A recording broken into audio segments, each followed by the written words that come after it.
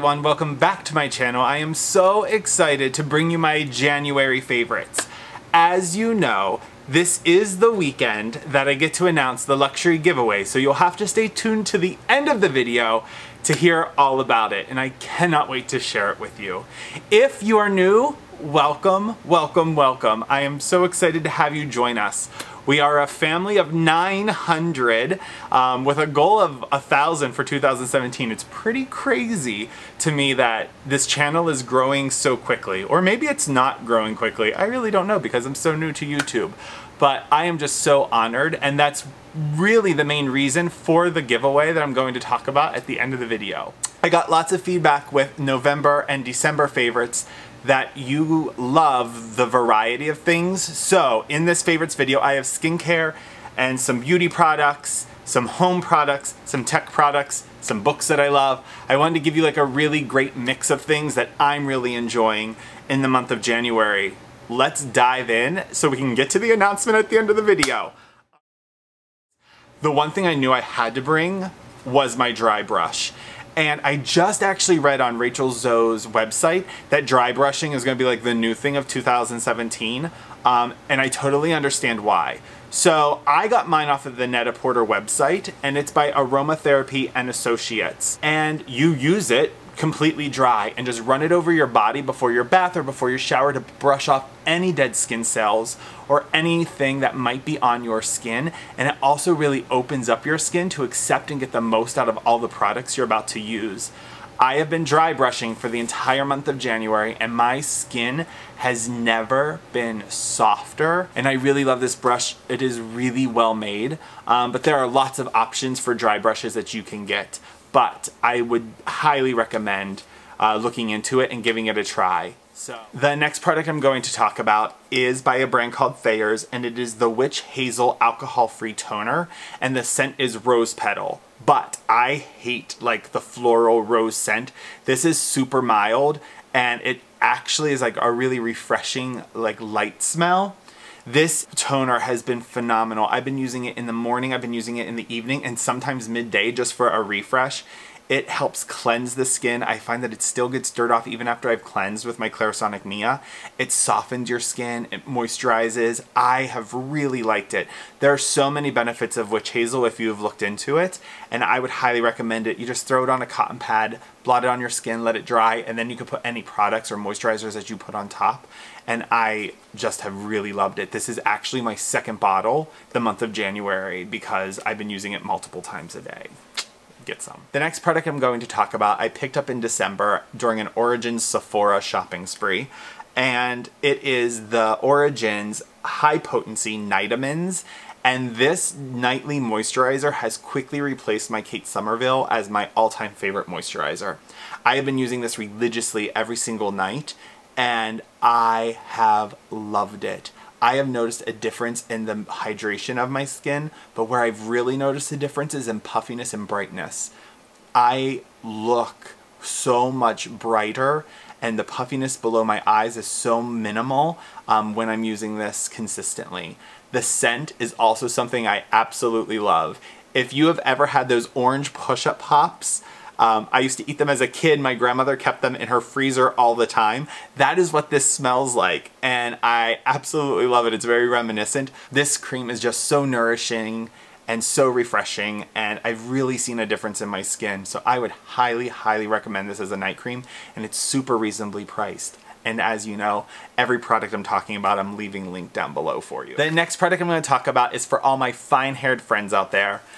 I have really fine hair, and for me to style it, I have to get texture in it right off the bat. And the last time I got my hair cut, Elise, my wonderful, wonderful hairstylist, used Bumble and Bumble's foam spray, and it's called Surf. And you just shake it up, spray it in. It goes in as a really light foam. This stuff is so much better than the Bumble and Bumble salt spray. It is so much better than the Mia Beach, I think it's like the beach spray that I was using from Sephora. This stuff is incredible. I am almost out of it, but I do style my hair every single day.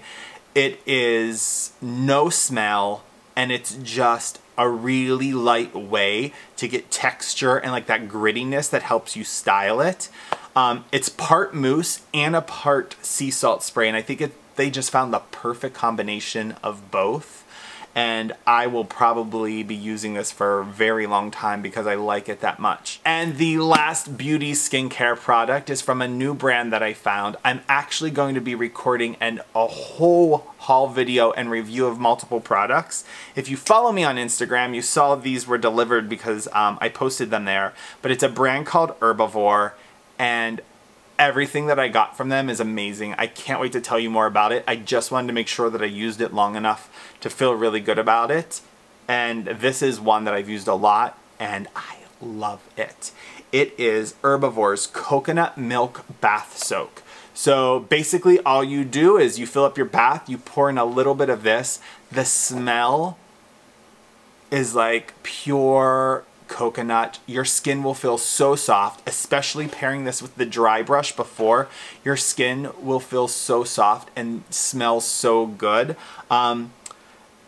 I love it. It's super relaxing and just really luxurious. And a lot of these bath powders that you put in your bath, you don't really feel this, like you don't smell them as much.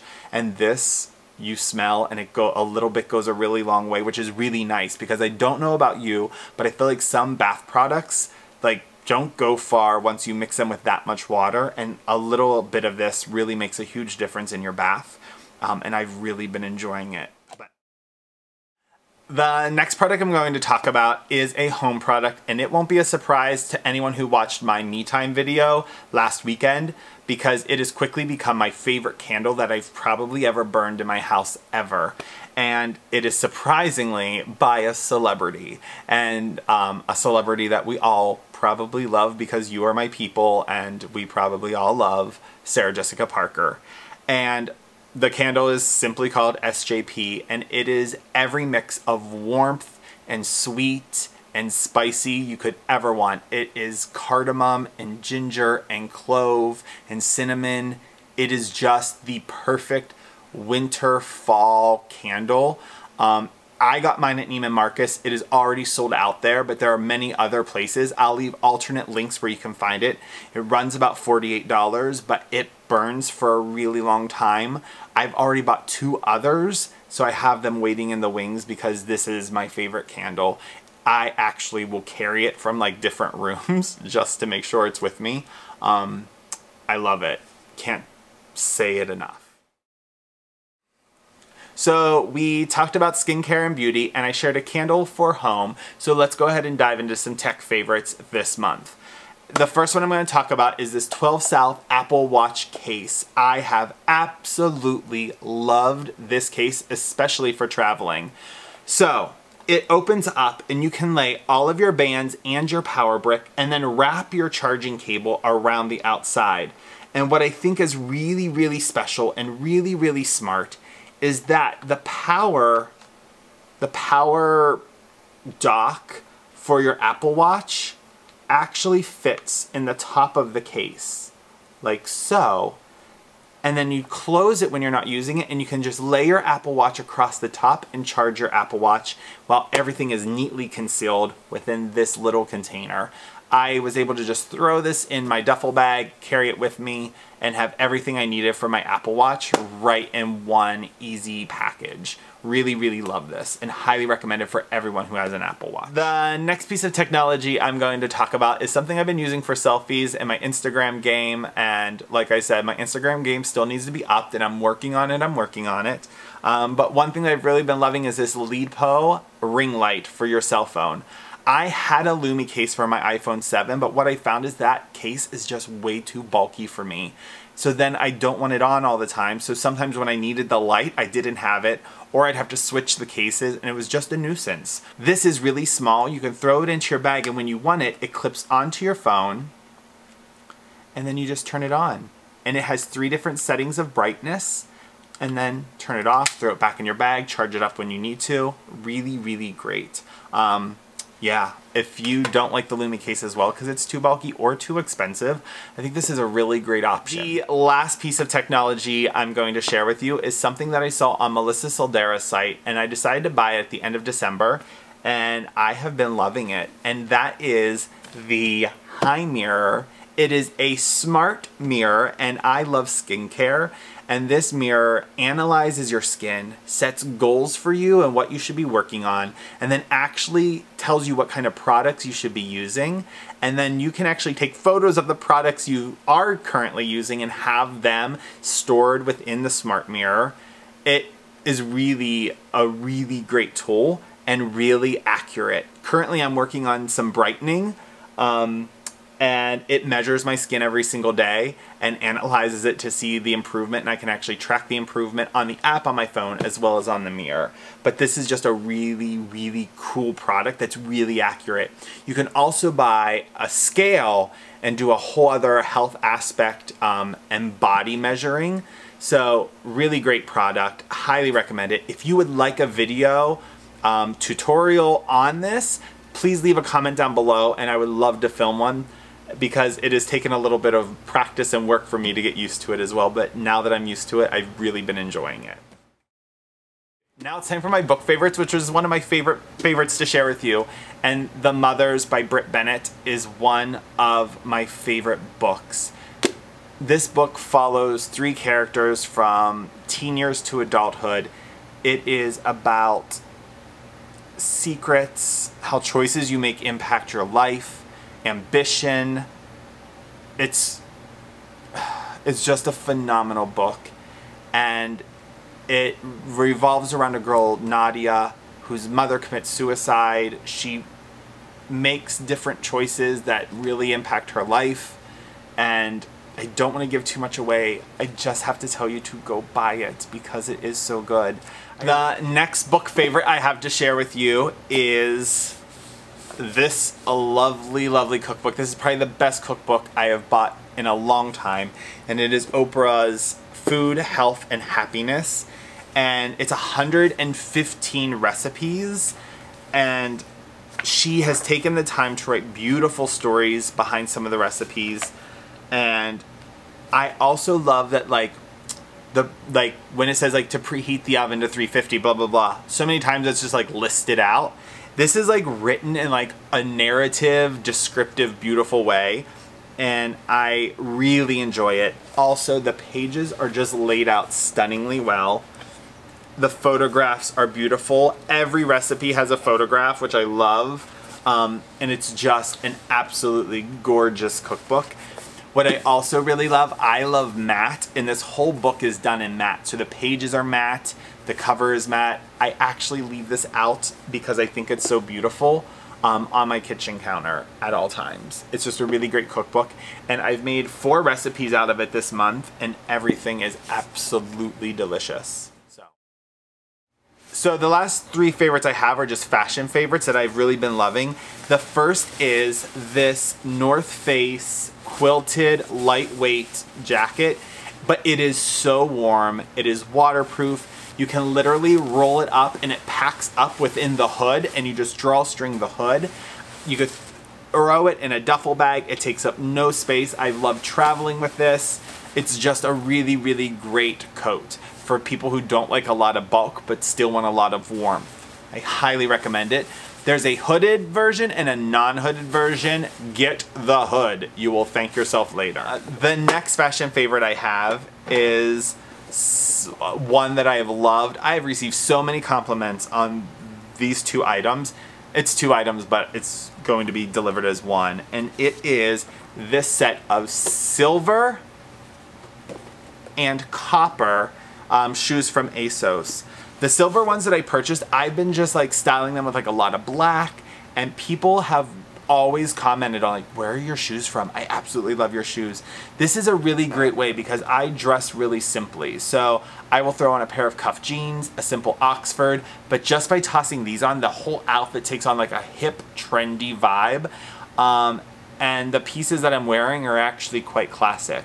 So I really love them, and the copper ones I've actually been pairing with my camel coat, and they are amazing. It's like the perfect shade of copper, and they have jazzed up so many simple outfits, and I love them. So my last favorite is something I got at the end of December that I've really been loving. I didn't vlog a lot in December, so sadly they didn't get a lot of airplay, but they are by Makita and Bernard. and they are a set of gold aviator sunglasses that are so light. There are no screws in them, so you don't have to worry about them loosening up. They're like hinged, and the metal like is kind of pliable and bendable. But these are the sunglasses that Sarah Jessica Parker wears in the opening scene of Sex and the City 2. Those gold aviators mirror lenses she has, these are the same exact sunglasses. And they are so light, so comfortable. You could literally wear them all day and not even realize they're on your face. That's how comfortable they are. They're the most comfortable pair of sunglasses I have, hands down. But been wearing these all month and I've really, really loved them. The only downside to these sunglasses, to be completely honest, is because they are mirror, they do get fingerprints. So I feel like I am always wiping them off, but they are just so darn cool and hip and fun. So I will take having to wipe them off.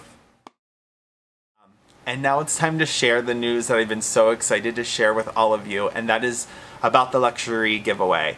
I plan on doing a lot of giveaways on my channel, but I wanted to make the first one really special, and I was thinking about it and thinking about it, and then on my anniversary, Steven surprised me, and it was a really great moment, but then I immediately thought, that's the giveaway.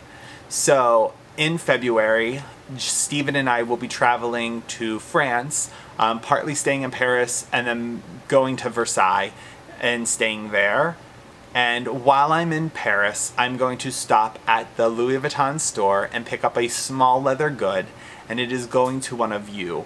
So I will be vlogging the entire time we're in Paris and Versailles, and I'm actually going to record purchasing the giveaway small leather good from the Louis Vuitton store in Paris. In order to be eligible for the giveaway, I'm making it simple. You have to be subscribed and you have to leave a comment on this video. I will be double checking to make sure that you are subscribed and you left a comment. But no matter who wins, I need you to know that I am so incredibly grateful for all of you deciding to become part of my life. So with that, I will leave this video like I leave all of my videos. Take care of yourself, take care of others, and be kind. Until next time, bye-bye.